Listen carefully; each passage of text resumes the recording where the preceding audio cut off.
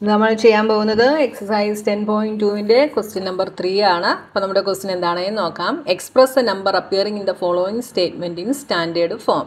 അപ്പോൾ നമുക്ക് ഈ താഴെ തന്നിട്ടുള്ള സ്റ്റേറ്റ്മെൻറ്റുകളിൽ അപ്പിയർ ചെയ്തിട്ടുള്ള നമ്പറിൻ്റെ സ്റ്റാൻഡേർഡ് ഫോം എഴുതാനാണ് നമ്മളോട് ക്വസ്റ്റ്യനിൽ പറഞ്ഞിട്ടുള്ളത്. അപ്പോൾ ഫസ്റ്റ് ക്വസ്റ്റ്യനിൽ നമുക്ക് തന്നിട്ടുള്ളത് 1/1000000 ഇതാണ് നമുക്ക് തന്നിട്ടുള്ള നമ്പർ. അപ്പോൾ ഇതിനെ നമുക്ക് എങ്ങനെ എഴുതാം?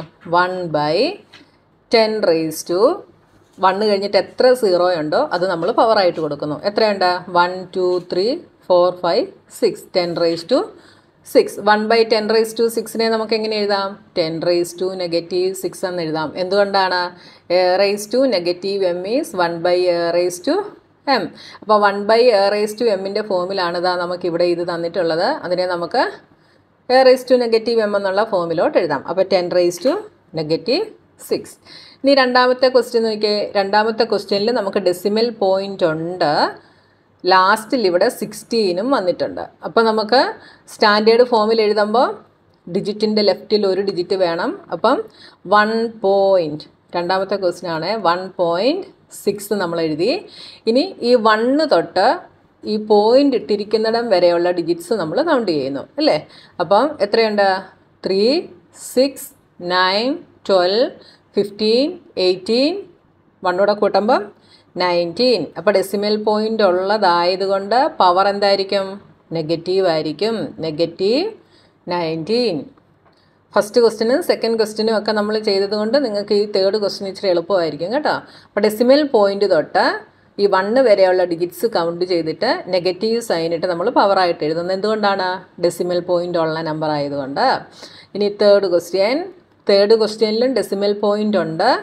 അപ്പോൾ ഇവിടെ നമുക്ക് ഡെസിമൽ പോയിൻറ്റിൻ്റെ ലെഫ്റ്റിൽ 0 അല്ലാത്ത ഒരു ഡിജിറ്റ് വേണം. അപ്പോൾ ഇവിടെ 5 മാത്രമേ 0 അല്ലാത്ത ഡിജിറ്റ് ഉള്ളൂ. അതുകൊണ്ട് നമ്മൾ 5 ×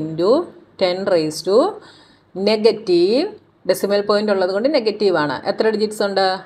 1 2 3 4 5 6 7. അപ്പോൾ 10⁻⁻7.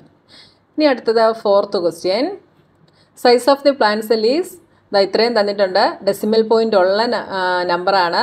അപ്പോൾ ഇവിടെ ഡെസിമൽ പോയിൻ്റ് ഇല്ലാത്ത ഡിജിറ്റ്സ് 4 എണ്ണം ഉണ്ട് അല്ലേ? 1 2 7 5. അപ്പോൾ ഡെസിമൽ പോയിൻറ്റിൻ്റെ ലെഫ്റ്റിൽ ഒരു ഡിജിറ്റ് മതി. ബാക്കിയെല്ലാം നമ്മൾ റൈറ്റിൽ എഴുതുന്നു.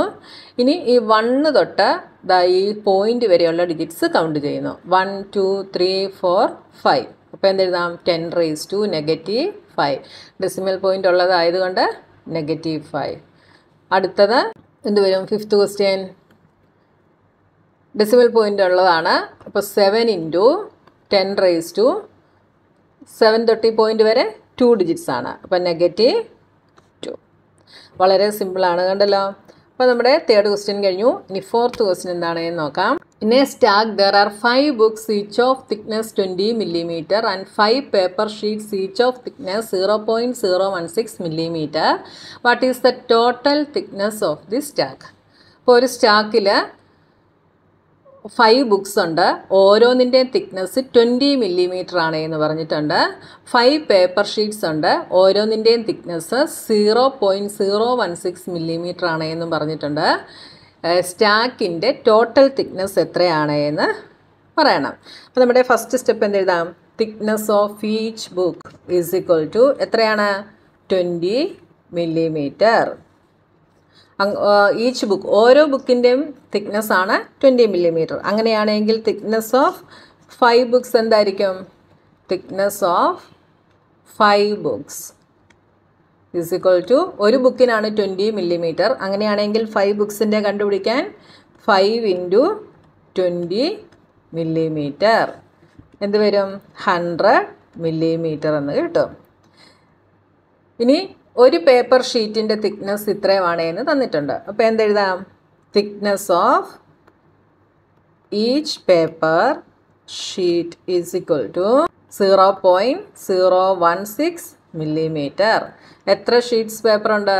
5 ഉണ്ട്. അപ്പം thickness of 5 paper sheet is equal to, ഇതിനെ 5 കൊണ്ട് മൾട്ടിപ്ലൈ ചെയ്യണം. അപ്പോൾ 5 × 0.016 mm is equal to എന്ത് വരും?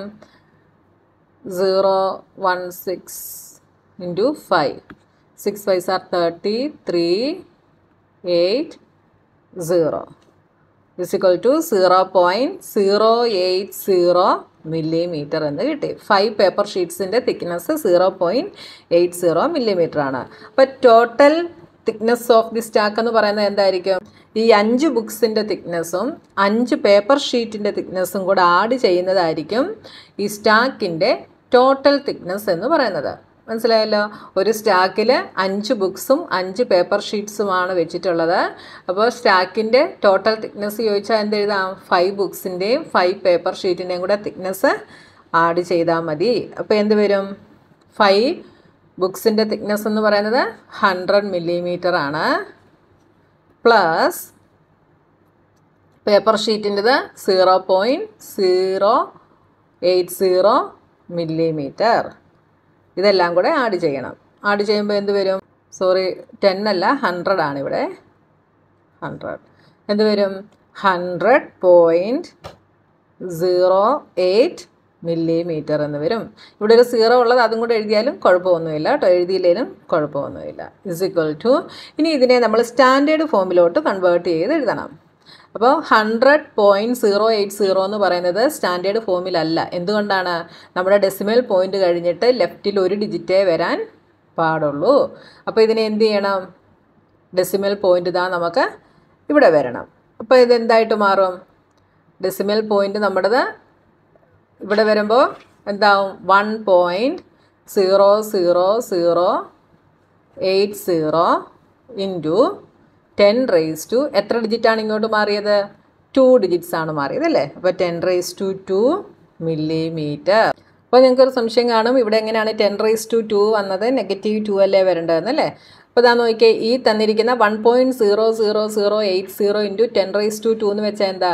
10⁻² ഈസ് 100. അപ്പോൾ ഈ തന്നിരിക്കുന്നതിനെ 100 കൊണ്ട് മൾട്ടിപ്ലൈ ചെയ്താൽ നമുക്ക് എന്ത് കിട്ടും? ഈ മുകളിൽ തന്നിരിക്കുന്ന നമ്പർ നമുക്ക് കിട്ടും അല്ലേ?